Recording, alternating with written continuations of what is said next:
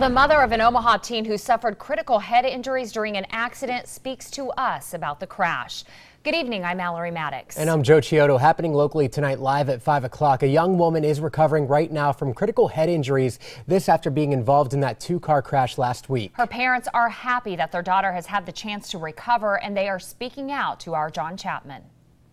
Most of us see them on the streets every day. Fire trucks, cop cars, first responders. We really don't think much about them until they're responding to help us or someone we love. Last week, first responders had to help 17-year-old Melissa Gleason. Melissa was a passenger in an SUV involved in a crash here at 30th and Fort. The car got hit on the driver's side, so she was sitting on that side and took the brunt of the trauma. Melissa is now in intensive care at Creighton University Medical Center.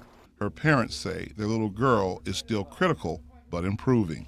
Yeah, she's coherent, and she can respond to people who come and visit her. She squeezes people's hands. She recognizes Steve and I and her boyfriend. She really recognizes her boyfriend. It's the men and women who are out on the streets helping others every day that they want to thank for saving their baby girl. My biggest fear was always getting that knock on the door. And that night when I got that knock on the door and there was an officer standing there and telling me that my daughter was in ICU, my world changed forever. And her world's changed forever.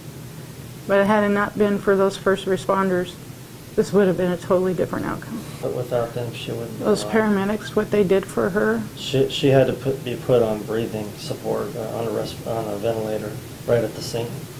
They intubated her right there. Without that help, there's no way she would have made it. Paramedics and other first responders go above and beyond on every call. It's their job, but it's nice to hear a thank you.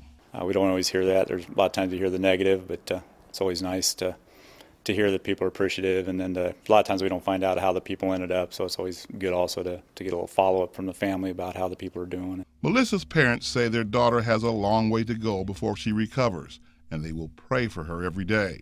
And you can believe that the people who turn on those red lights on their way to help are also praying for Melissa. With photographer Mike Clues, John Chapman, WWT 6 News.